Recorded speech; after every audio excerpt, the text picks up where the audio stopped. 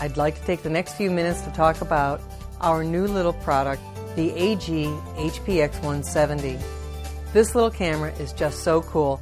It is a brother to the AG-HPX200A, sharing the same CCD assembly, and that means it has the same better low light capability, better signal to noise, and better smear control on the CCD. Beyond that, the camera is smaller.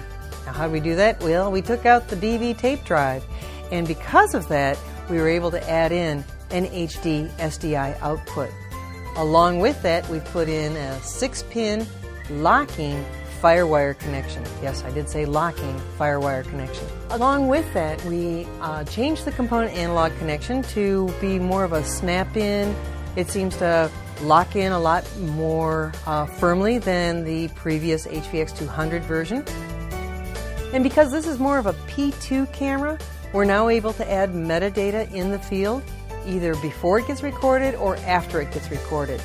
The camera has a built-in waveform monitor and vector scope, so you're able to check and analyze your footage while you're in the field. This is a very good thing. And it also has 3 different focus assist functions. One is a very quick responsive bar, inobtrusive, that runs in the viewfinder, and it can easily help you track your focus range. There's the other 200A focus function, which is a 2x blow-up. And then there's the histogram that has been very popular in our 500, 2000, and 3000 models. It has a wide-angle lens, the widest in the industry. It starts at 3.9 millimeters and goes out to 51 millimeters. Now, for those of you that want me to equate that to a 35 millimeter still camera lens, that's 28 millimeters on the front end of that. Very wide. Good for all those interviews that inevitably you get assigned to the smallest room in the building. Now, here's the really big news.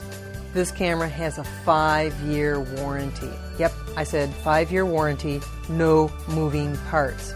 That's fabulous.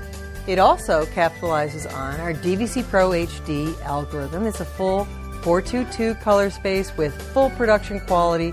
Great codec, and has been in use with all of our high-end cameras for the last 7 or 8 years. Anyhow, I'm sure that once you get a chance to take a look at this camera, you're going to love it. I love it. Thanks for watching.